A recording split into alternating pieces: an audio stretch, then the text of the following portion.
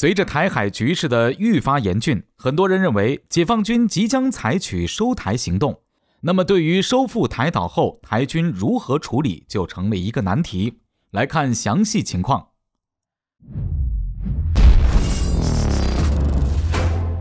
各位老铁大家好，欢迎收看本期迷彩虎，我是虎哥。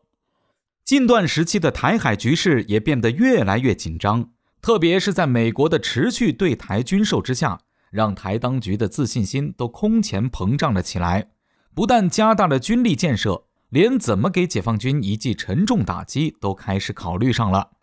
为此，台当局从美国那儿弄来了大量的战机导弹，并且还大搞军事演习。美国等西方国家在这时也很配合地来到台海地区，虽说不像以前敢直接进入台海，但一直在周边晃悠，还是给解放军带来了一定压力。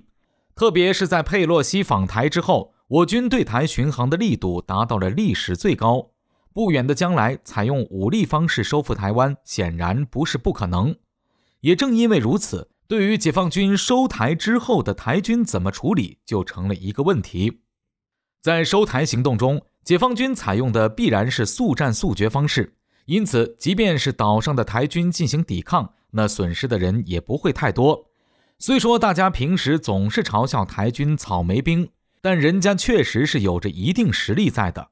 抛开亚洲这一块，台军在全世界都是排得上号的。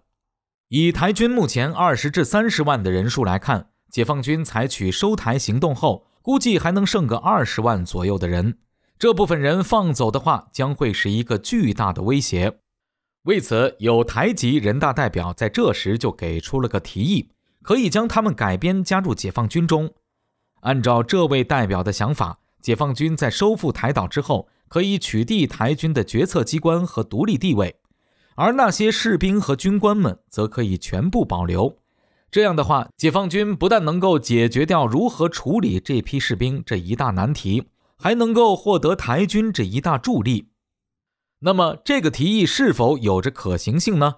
如果说这个提议放在上世纪的话，确实是可行。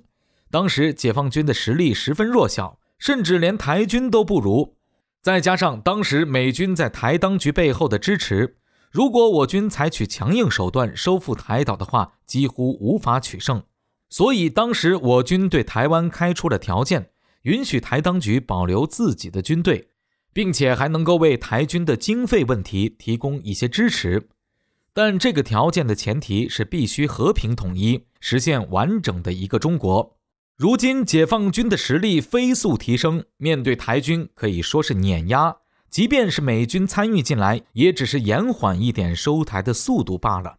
因此当年这个条件就得变一变了。而且现在可不是和平统一，经过这么多年的发展，台当局可以说是在台独这条路上一条路走到死，和平统一这一手段已经成了幻想。因此将来采取的将是武力统一手段，当年开出的和平统一条件可就不适用现在了。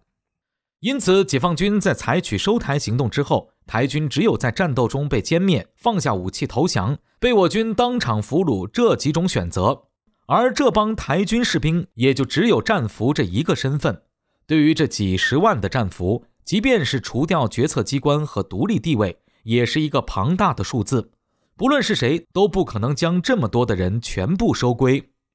而且这些台军士兵使用的武器装备和解放军可是完全相反的，一个用的美国货，一个用的全国产，两个体系的装备完全不搭。这几十万的士兵进来全部需要重新训练，即便是解放军的训练体系再怎么强，也扛不住一下子进来这么多人。更何况谁能保证这些士兵在加入到解放军之后全部都是真心的呢？像那些军官一个个可都不是省油的灯。而当这些军官加入到解放军中，接触什么重要机密，反手就卖出去也不是不可能。在96年的台海危机中就发生过此类事故。如今面对的人员情况更复杂的台军，这种事是必然会发生的。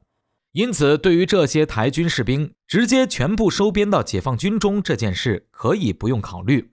对这些破坏两岸和平的人清算审查还来不及呢，怎么可能全部收编？